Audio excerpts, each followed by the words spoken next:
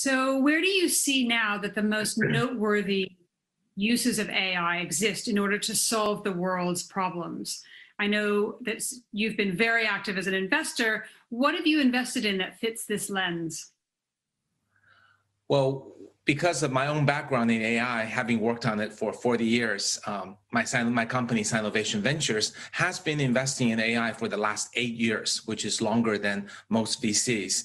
And we've made about 55 investments. And we're very proud that 7 of our 55 companies are now unicorns. And these cover all kinds of areas from autonomous vehicles to AI semiconductor to AI medicine, healthcare, AI education, and also the use of AI in security and computer vision. So it spans almost everything. But right now, this moment, I'm most excited about 2 fields. And they're both really important because they're AI for good. And they're both relevant to the current pandemic environment. The first one is healthcare, and the second one is education. So in healthcare, we've seen investments that are building AI technologies that can do diagnosis in certain areas better than people.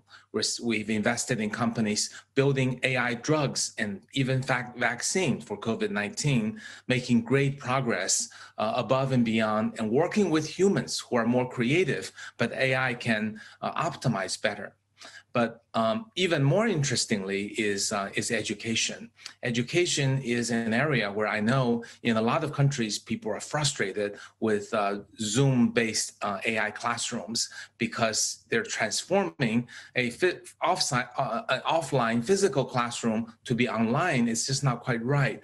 But China has embraced online education for some time. We actually invested in the first AI unicorn called VIP Kid for teaching English. And all the Chinese education companies have learned that in order to embrace a new medium like online education, you can't just broadcast a talking head and maybe with some slides on the side.